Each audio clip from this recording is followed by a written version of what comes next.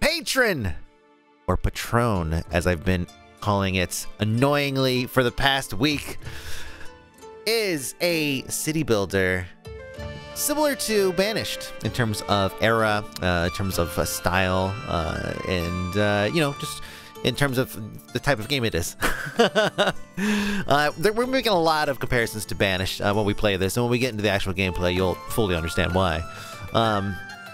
But it is reasonably priced, $19.99. You can get pretty good few hours out of this if you're somebody who maybe does not own several city builders, especially Banished, or if you are maybe new to city builders, this might be a good one.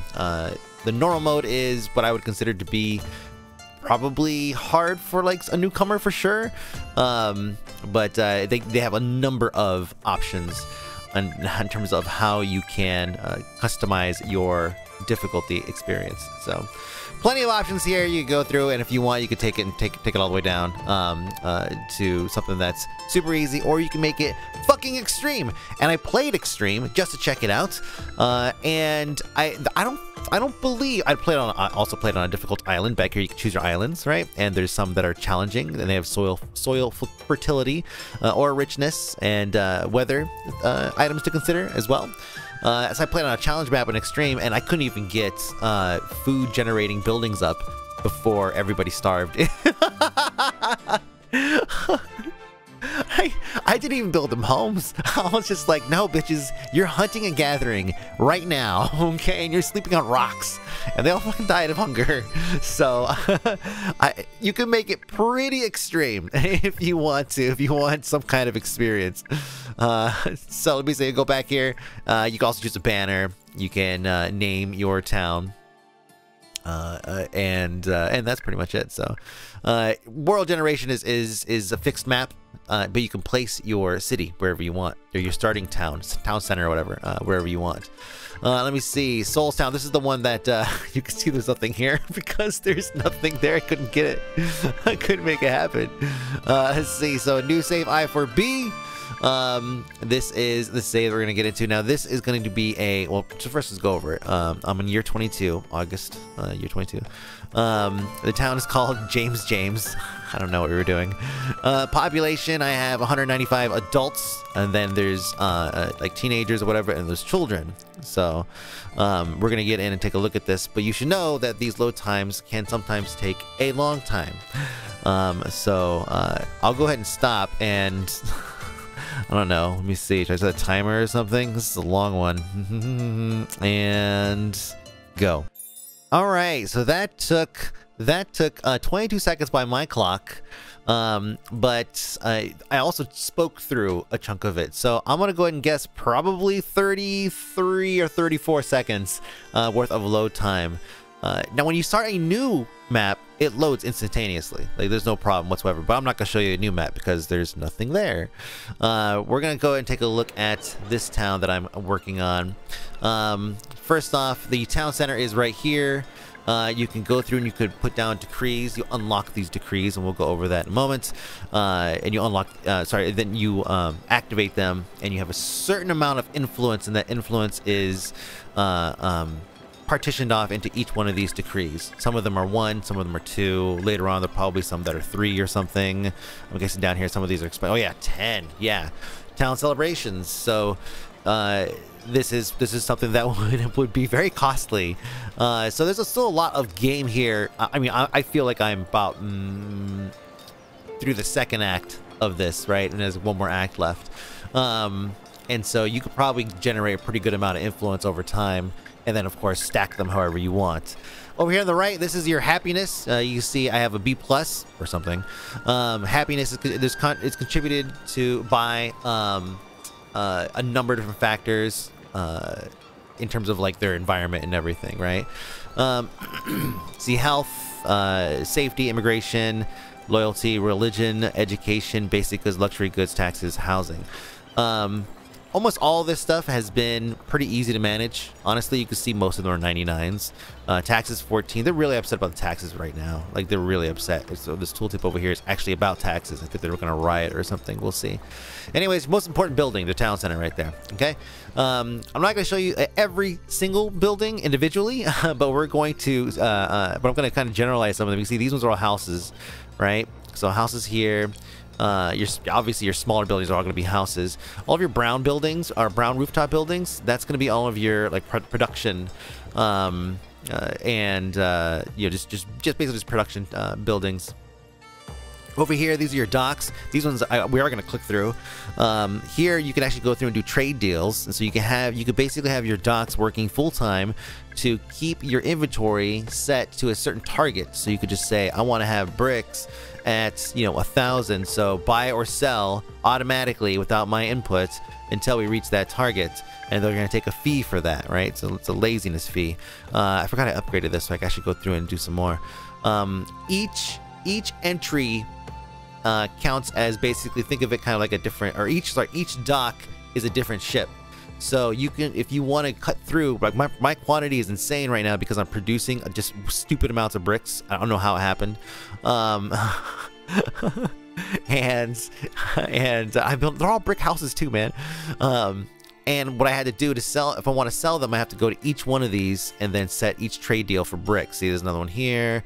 There's none here. Oh, did I click on the same one? Yeah, so 2 of them are actually selling bricks. So I'm trying to get that number down, and I make money off the deal. And then over here, you could buy and sell, and then you could say, okay, I want to have some strawberries. So I could say, oh, we'll sell some stone. So we have a lot of stone. So we're gonna go and sell 700. The maximum of this particular dock can store base is 300. Over here, you can see trade cargo capacity is increased by 75%. So I paid into the upgrades in order to take this from ship 1 to our cargo capacity, 0% increase to a 75% increase, which is why I'm able to do 700. And then I can go over here and trade this. And then what happens is the money is immediately exchanged. There's no boat that comes in. And so you don't get the cool little graphic of the waiting for the boat to come in or anything like that. It just basically says, okay, arrival time's 28 days, and then boom, you just do the sale, and that's it. So it kind of acts as a quickie mart for me. Whenever I need something, I was like, oh man, I need, like, there's a couple times actually I almost ran out of food because I just was not paying attention, right? Which, by the way, I am gonna run out of food again, and it might actually even happen in the save. I told you earlier that I have 137 kids, right? Well, let me take a drink. We're gonna have a little talk about the birds and the bees. Those 138 kids down here, yeah, it was the children, 138 kids, are going to very quickly turn into 250 kids, right? So it's gonna get pretty packed around here, and I do not have the expansion capabilities right now or time to really sit here and manage everything. Your inventory space is low to fix that problem. So let me go and actually put another let me see, where was it? Can we play the Jeopardy theme without getting DMCA'd? Oh wait, it's probably not even there. It's a town building. I'm so dumb. Where the fuck is it here? Market. Oh my god, I've looked at it how many times? Pottery workshop here, warehouse right there. God damn it. Oh god, I haven't played this game like three days, so please bear with me. All right, here we go. We'll put another one of these down. All this is gonna do is increase my inventory space across the board to like everything. When you click on a click on any of your, like, a depot or warehouse or a large warehouse or whatever, it basically links them all together. So me adding that added capacity for up to well, you'll see it to 70,000 because each one of these is 10,000. Depots are like 2,000 or something. And in it, and again in this, you can basically see everything. This is gonna be a very like a nerd heavy episode, if you haven't noticed. So in it, you can see everything that you own across all of your depots and all of your inventory space. You can also see the price that it could sell for, which is pretty nice. I can sit there and say, okay, what do I have, okay, of quantity that I could sell for a certain price? And I can see I have a fuck ton of glass, and glass sells for a pretty penny. So what I would do is I would go to the docks and I would just say, okay, start selling glass because I'm not using it this fast.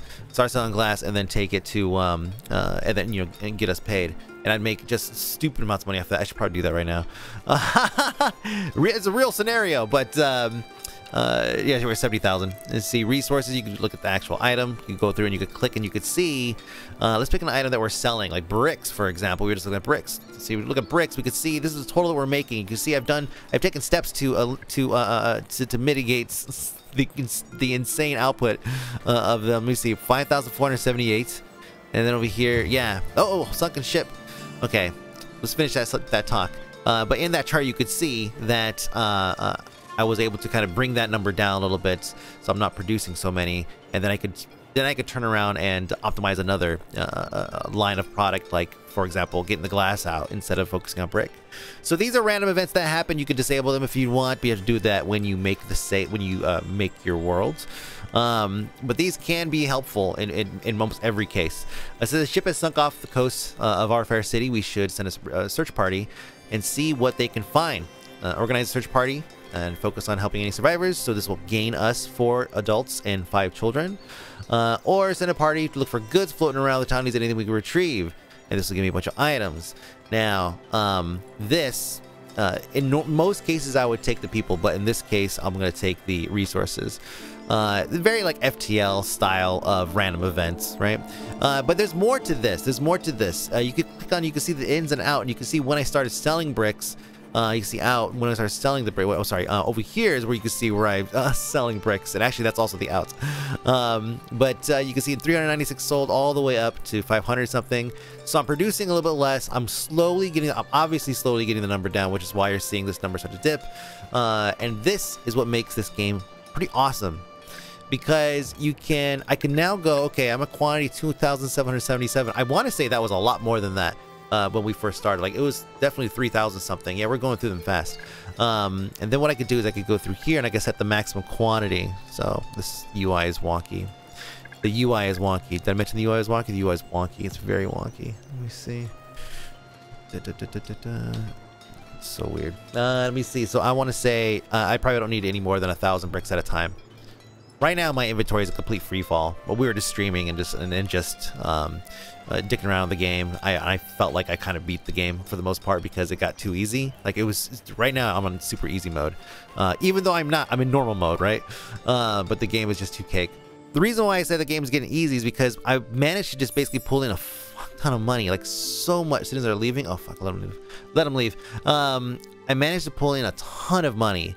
And so my income, because I started fishing like crazy, and so I just basically getting a ton of fish in and then turning around and selling it. I started just selling, and that earned me, just tons of cash. And of course, on top of that, all of your people are they're all taxpayers. So that's why they're pissed off about the tax right now. That's because I had some taxes on them. I removed the tax decree, but they're still upset, which is why some of them are leaving, which is better for our food supply. But this is your progression here, and it basically costs money. That's everything else you can very easily build, with whatever buildings you unlock, and you will have these resources on it. Like 5 tools, like that's a joke. That's a complete joke. Once you get a good steady income, the game becomes just a breeze. I have unlocked majority of these things. I was going to show you. Here's where I'm at. Yeah, here we go. The inn. And you can see I have 50,000 golds right now. So I could buy my way through almost the rest of this thing. No, I'm kind of overdoing that a little bit. Maybe about to here. And the only thing that's stopping me is the resources and time. And you'll make 300 bricks. Well, I mean, what we were just talking about, I had like 4,000 bricks or something like that when we started this save. So this is where, I feel like the game, if you want to play this game, if you're a city builder, aficionado, you will probably like to play this game on hard and not on normal. And hopefully it's not the same case there, because again, once I got in that groove of just getting a ton of fish from all of my fishing guys who are fishing out of the same river, or river bank rather, man. All right, let's see. My lord, the king's advisors have sent a list of requests. No official reason has been noted. Okay, so let's see. They're bleeding us dry. But we can't go against the king. Okay, so taking 26 gold. Oh, that's gold. Gold. Okay. Some plums. Peasants, laborers, loyalty, 20. Okay, let me see. Send up for make this supply as possible. Nah, let's give it to him. It doesn't mean anything. This brings me to my next issue with the game. Is that the king, I spent the entire stream, I think 2 days of the stream, where and random events like that would happen, and whenever it involved the king, who you never meet or anything, I always just basically wrote him off. I was like, nah, whatever, dude, screw that guy, right? Like I'm trying to, you know, like get my independence going here, but nothing ever comes of it. Nothing. As a matter of fact, like, I gave him the finger like 15 different times, and then he sent me a fucking fruit basket. You know, so clearly there's like that system has not been like kind of linked together in terms of like user flow when you're like interacting with different story elements, because it just randomly pulls them from a hat. All right, let's back up here and take a look at the city. We got to look at a couple more things. The game does not lack for panels, and I am a huge fan of that. Playing Timberborn right now, one of the things that I miss is graphs. So, I mean, you guys have already seen, like, the graphs here are great. All these UI elements are movable. They're bulky. They're not that good looking. They're a little bit big. There's no UI scale, unfortunately. If you're playing on, like, a 4K monitor, boy, this game will probably be perfect on that. Problem with playing on a big monitor is that your UI elements are typically too small. But this, this will look great. Let me see, residents, they have their own thing here. You can have that open if you like. See, annual, this is your combat log. You can put that over here. There's no combat. I mean, you know, it's the log. Let me see, resident, already pull that up. Oh gosh, what other things can I pop up here? See, view, option, additional panels, town hall. Let me see. Oh, wait, hold on. Oh, yeah, that one doesn't stay open. Research, well, that doesn't stay open either. And then jobs board, this stays open, though. There we go. So you could have quite a few things open at once if you want. So you can see this is my here. The jobs board we haven't looked at yet. The jobs board is where you go to assign people to assign labor to different professions. Big complaint about this is that people from the worker field do not automatically graduate from that into a space if somebody were to die or if you build something. You have to manually go through and say, yes, please +1.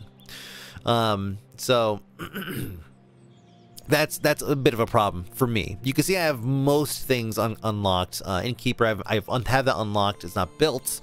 And that's actually the case for a lot of this stuff. I have them, but you know, I just don't have them built or anything yet.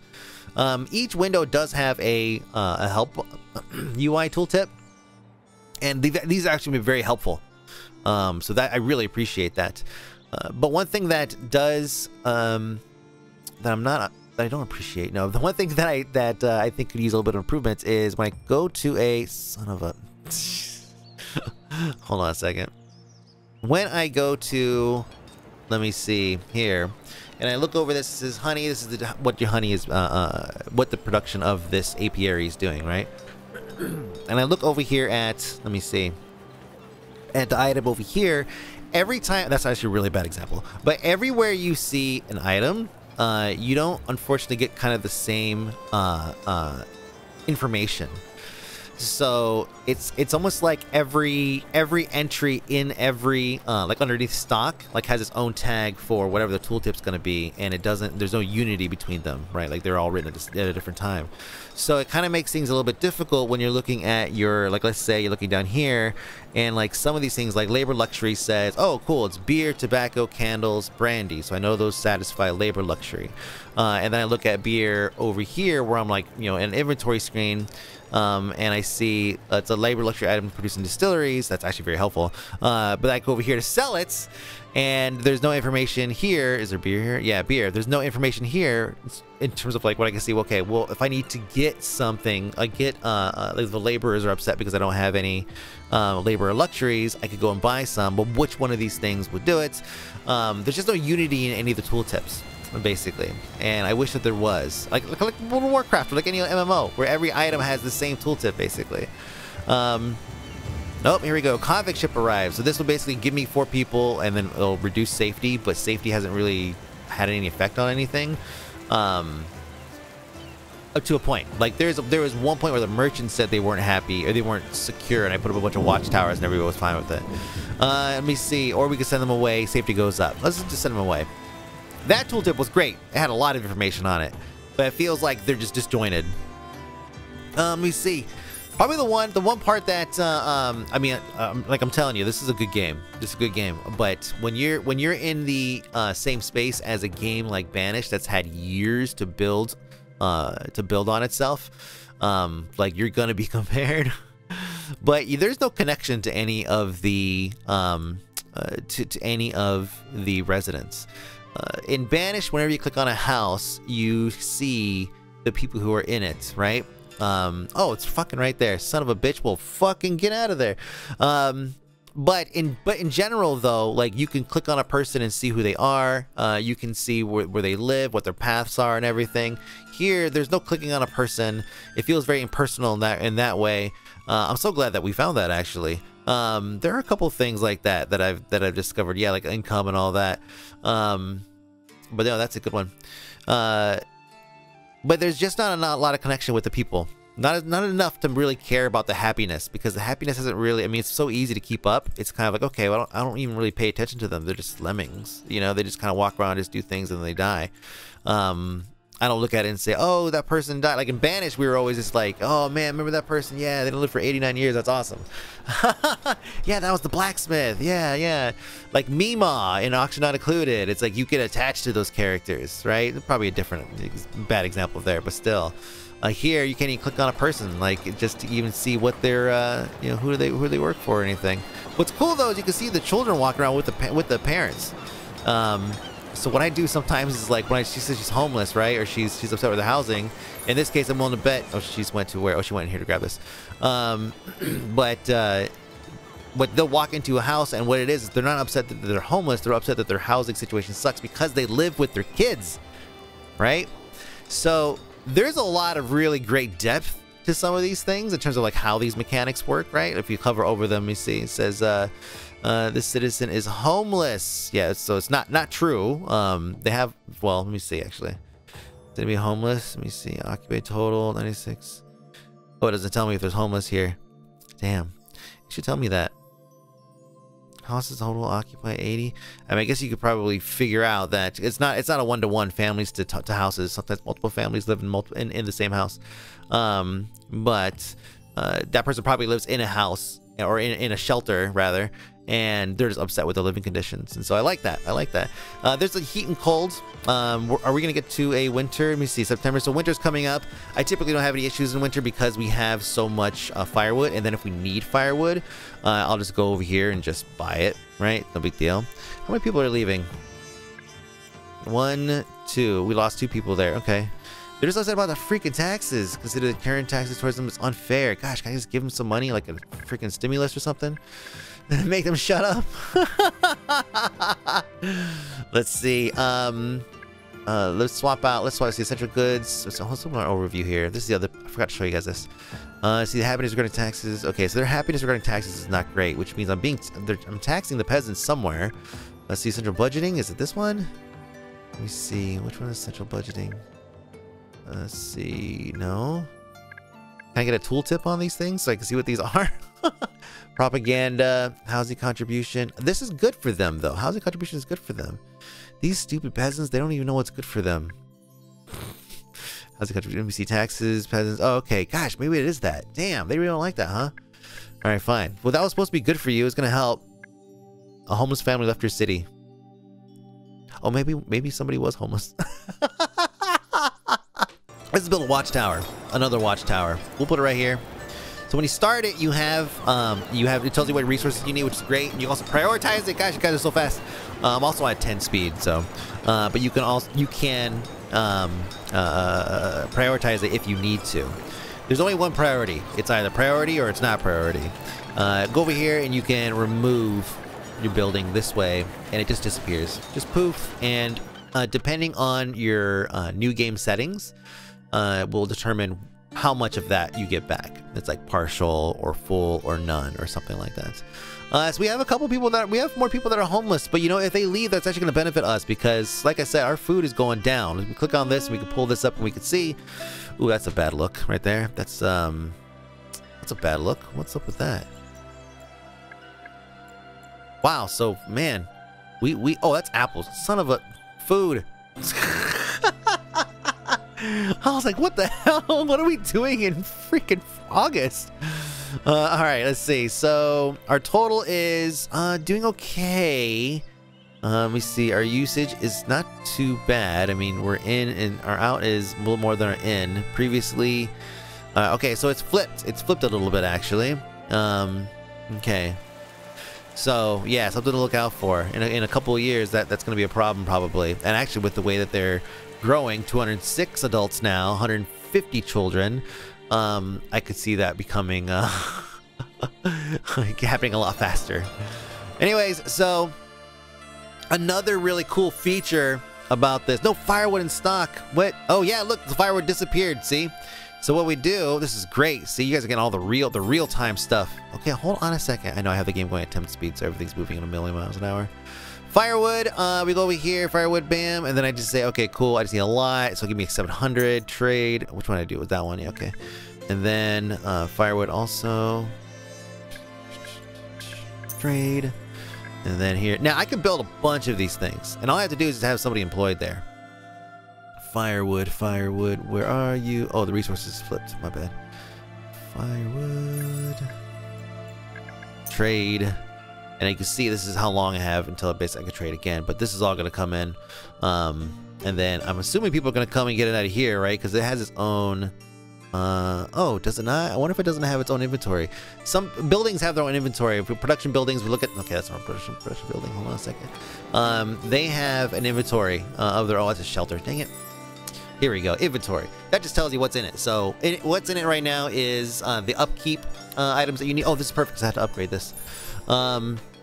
So upkeep costs me 160 coins a year and 150 lumber per year.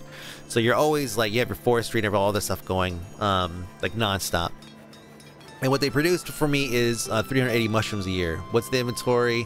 These are the items that have not been carried to their destination or have been taken to it. Like, for example, the lumber to pay for their upkeep. So it's a trickle-down thing, right? It's a trickle effect. It's not something that that comes out annually. It comes out slowly over time as they bring the items to them throughout the year. It's a very cool system, man. Like, it's a really cool system. All right, these things are done. Looks like we have our firewood. And what I would do is probably go through and just go ahead and buy another lot here. I mean, again, like once you get into the groove and you're making money, and you could just basically buy your way out of it, which just makes the rest of the experience, you know. I'm kind of feeling like I'm very well, like a super strong maybe. Dang it. I might play a short match just to see, like on hard mode, just to see how the upstart is. Because once you get past the first few years, that's when you kind of start to find your groove, or you realize that, wow, it's hard. Yeah, the first time I played, it was like year 3. I just wiped completely. I had to start over. Over here, this is my my ranch, orchard, farm, island. And I have a couple of houses here. Somebody again here, they're upset about what? Safety. So this person is unhappy due to internet requests to upgrade their house. Well, it's not upgrade their house. It's they want a watchtower, so I'd build a watchtower, then they'll feel happy, or they'll leave. Let me see. Watchtowers are here. Watchtowers. Just, okay. We'll put it. It's gotta put it within range. Gosh, I didn't give. Why are you worried? You guys are out here in the nowheres. No one's gonna come out here and do anything. Dang, I really left myself no space, huh? Oh, here we go. I'll put it right here. Jeez, man. Digging back into this. Let's go and slide down. Let's find something we just placed, like that watchtower, for example. Oh wait, yeah, this watchtower right here. So from this window, we could go through. We could do some upgrades if we want. We can say insulation. This basically just makes it so that you can see this. The upkeep costs less, so you could save on wool and all, or wool. I'm sorry, wood. And you can see their upkeep here. Oh, it's actually already okay. it's reduced there. Guardhouse. I do not have guardhouse unlocked. I actually might be able to do it right now. Let me see. Guardhouse. Oh, look at that. So there you go. We'll unlock that one. Let that go for a little bit. And then I'll have my guard. I can upgrade all of my watchtowers to guardhouses. I was hoping for like sniper roost or something like that, but I guess maybe that doesn't really exist at this time. Are people still leaving? Housing shortage. Some of your families are nowhere to live, more houses. Okay, fine. But then you guys are gonna keep making babies. I'm up to 213 adults. I have this whole area out here. Just wanted to expand on. Oh, geez. The Holy Church again. Church dignitaries are offering us a way to gain some favor with them, though that's really just a way for them to tell us what they want done. Indeed, fine, send them what they want. Let's do them a favor. Give them some strawberries, some gold, and beer, of course. Religion goes up. My religion is actually really, really low because I've just been telling these guys whatever, but it hasn't had any negative impact on anything that I've done so far. So I kind of want to bring it up and see what happens. Like, do I get an achievement for some kind of, for like maxing out the religion? Because if I could benefit from religion, I will do it, man. Let's see. Stone house. We'll put this out here. Let me see. Oh, yeah, I kind of had a grid going, and I can mess that up with just putting that down. Oh god. Well, you know, it's fine. I'm not gonna come back and play this save again. This save is retired. Oh, pull up the grid, by the way. This is gonna be automatic in the future. The developer made a comment saying that he's gonna make in a future update this automatically pop up whenever you go and select an item, which is kind of handy. Because when I first started building, I was building over here. Let me pull out the grid to really screw with you guys. But yeah, look at this. I was not lining anything up at all. I didn't know about the grid feature. So yeah. You know what? I look at it as like this. It looks more realistic. You know, like if you look over here, it's like, oh my gosh, look at these nerds. Look at these guys. You come over here, it's like, oh man, this is the party place over here. Like this is the real. This place got soul, right? Not this. Look at this. What is this? White bread. Get out of here. All right. Let me see. What else? Damn, there's so many things. So each of these houses I just put down, guess what? None of them are insulated, and oops, none of them are stone houses. Did I click the wrong thing? Stone house. What the heck? Upgrade to stone house. Oh, how did you guys get screwed? Alright, so what I would do is go through and just go click, and then click. Okay, there we go. Click, click. Just basically get them all done. Click, click, upgrade, make sure everybody's good. So everybody's a stone house, first of all. And that should take care of my homeless problem. But they're still mad about the taxes. Labor's considered inheritance. What do you want? Oh, wait, it's probably going to change the new year, right? Let me see. These guys are upset right now because they don't have enough laborers running around to get them stuff. I have 75 people walking around doing nothing. Jesus, not really. They're running around carrying stuff. And you have to keep a certain percentage of people in the worker force because those people, they do all the hard labor, like walking around carrying things and moving items and inventory and all that stuff. So this will eventually change. There it is right there. Just because I reassigned some people, and that's it. So that's just it's nice just to have a handful of notifications whenever something goes wrong. Playing Timberborn is just notification city. There's always like a floating thing above a stack of floating warnings above your buildings.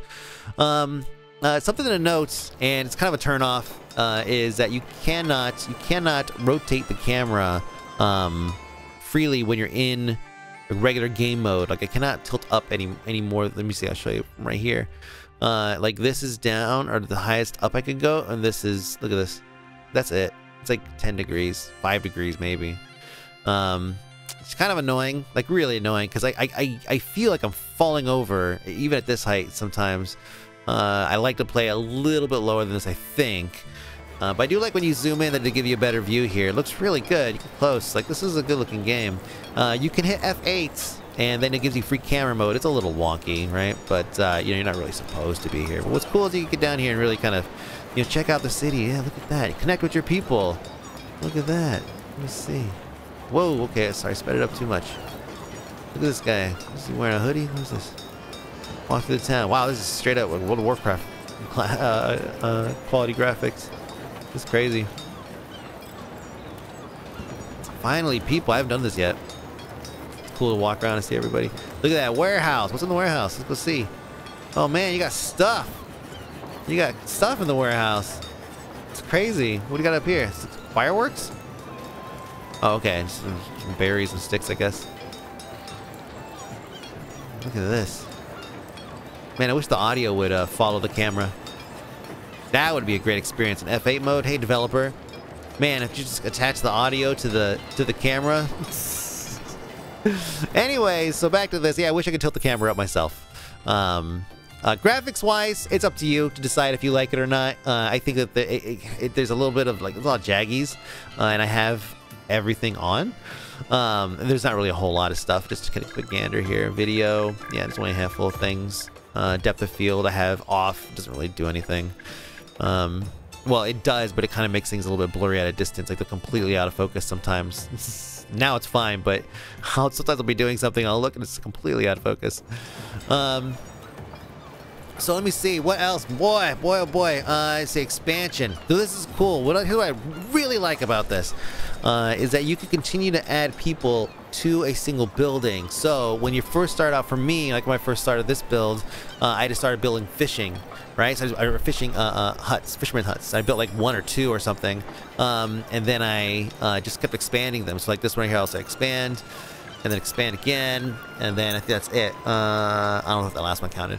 But now I can have, oh yeah, I think it did. So I have four people here.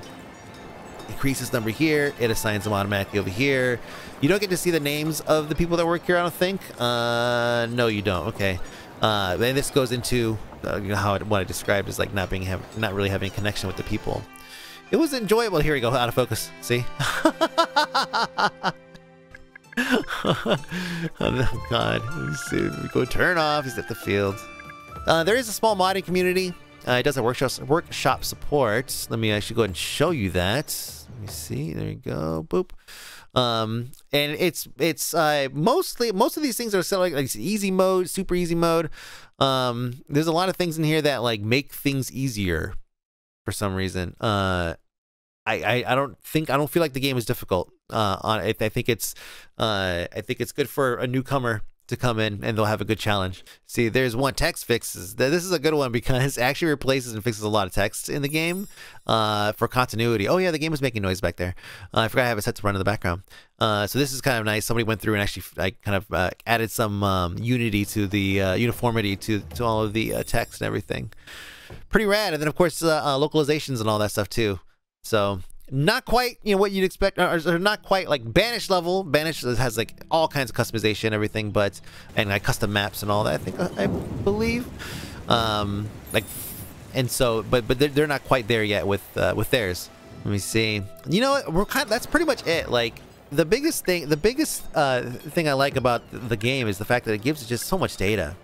You know, like this is the thing I miss in a lot of these games. You know, I love just being able to sit, just to look and see these charts, and that helps me determine like how I want to plan out, you know, certain items or whatever. And you could do this on a case by case basis, and you can control the cap on a case by case basis. Like this is rad. This is really rad. Like this is a lot of stuff. and while the UI feels big and clunky and there's no way to have like all your good panels on the screen without covering up the entire game, right? Or covering up over on top of each other.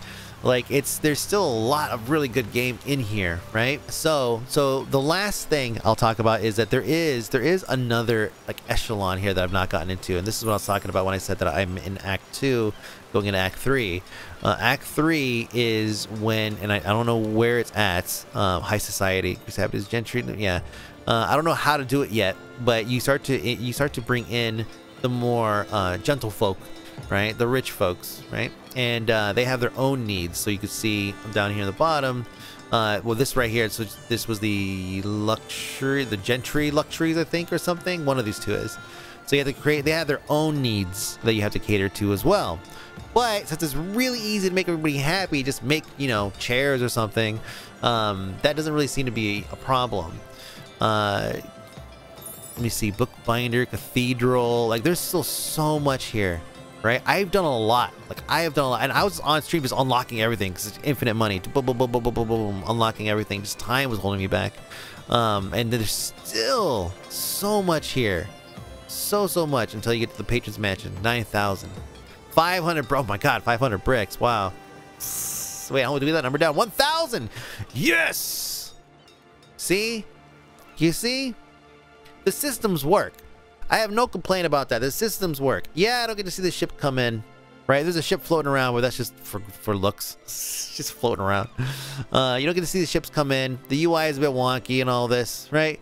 But it works. So if you're somebody who likes to nerd out on this kind of stuff like I do, then this game could definitely cater to that for sure.